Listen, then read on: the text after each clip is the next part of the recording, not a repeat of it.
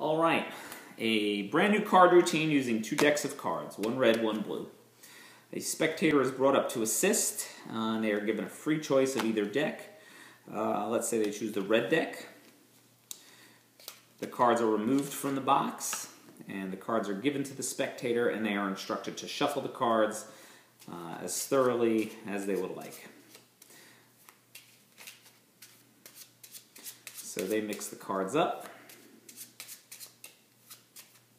and when they are happy that the cards are in no particular order, they are asked to cut the cards by way of selection, and the card that they cut to is placed sight unseen into the card box. And they are left either in their hand or in the pocket, or however they choose.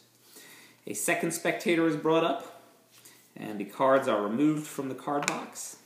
They can be shuffled. It doesn't make a difference. The cards can be cut.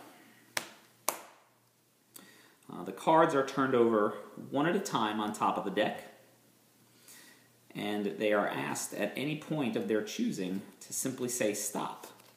They can go as far as they'd like. They can say stop as soon as they'd like. So let's say they stopped here. Now if they had stopped one card sooner, they would have got the 6 of clubs. Had they stopped one card later, the 8 of diamonds. But they stopped there, on the 9 of diamonds.